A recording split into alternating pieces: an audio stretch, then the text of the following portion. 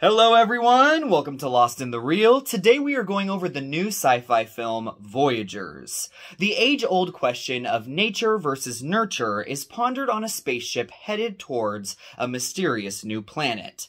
But which one will prevail? And does Voyagers explore this in a satisfying way? Let's find out.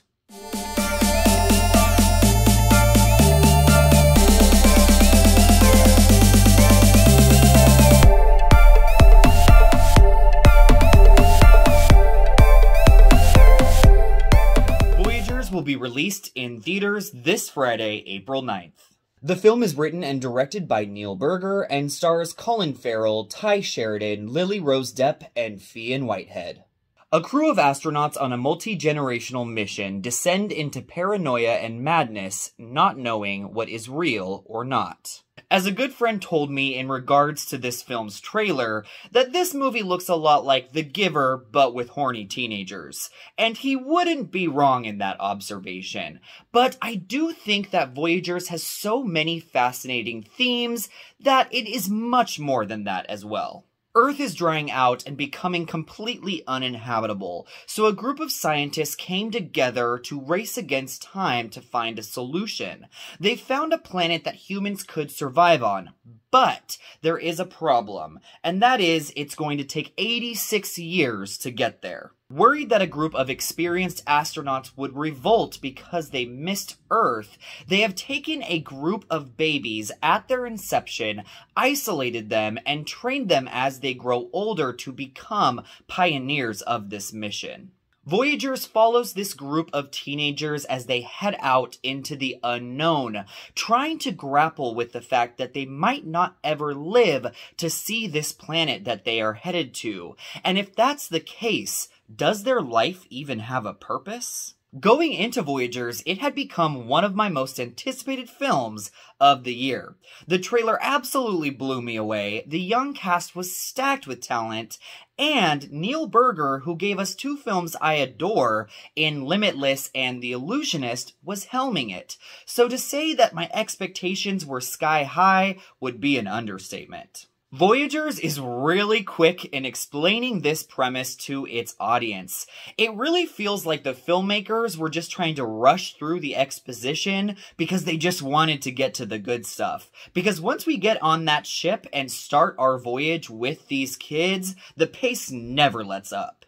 Two boys on the ship who become our leads, played by Tye Sheridan and Fionn Whitehead, discover that the blue liquid they've been drinking all of their lives is actually a medication that controls their impulses, curbs their sexual desires, and numbs their mind.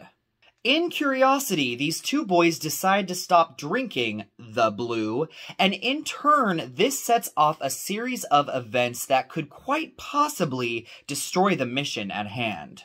As our Voyagers start to feel things and discover their true selves, the question of nature versus nurture becomes the overarching theme of this movie. Will they continue to follow the rules and stay civilized because that is how they were brought up?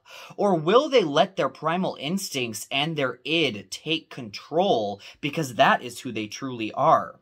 Voyagers takes this and runs with it, creating an intense and visceral experience that revels in psychological warfare. The young cast is all good here, especially Fionn Whitehead, who once again, after this and Don't Tell a Soul, proves that he can play one hell of a nuanced and terrifying villain. Some people are going to complain that the characters lack depth, the acting is bland, and some of the characters' motivations and decisions don't make much sense.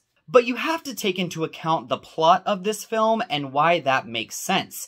These kids have pretty much been robots their whole lives and are just now experiencing the world for what it is for the first time.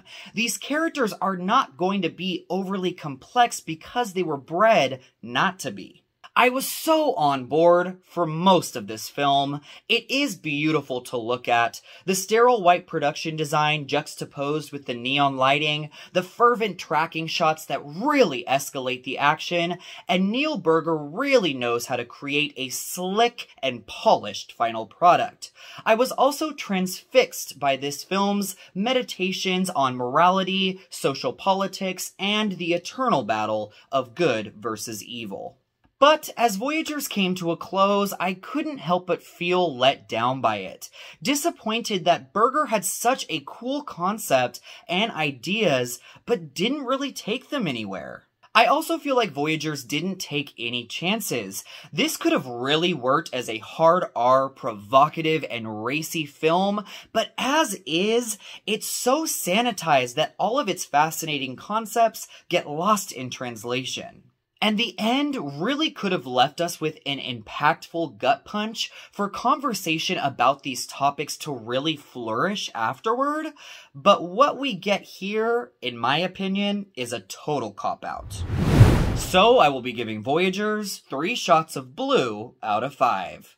With an intriguing premise, heady themes, and a fantastic cast of up-and-comers, Voyagers should have been an all-out instant classic. But unfortunately, it is far from that. So we're just gonna have to settle for the entertainment that this little sci-fi popcorn thriller provides. Thank you so much everyone for watching Lost in the Reel. We will see you soon.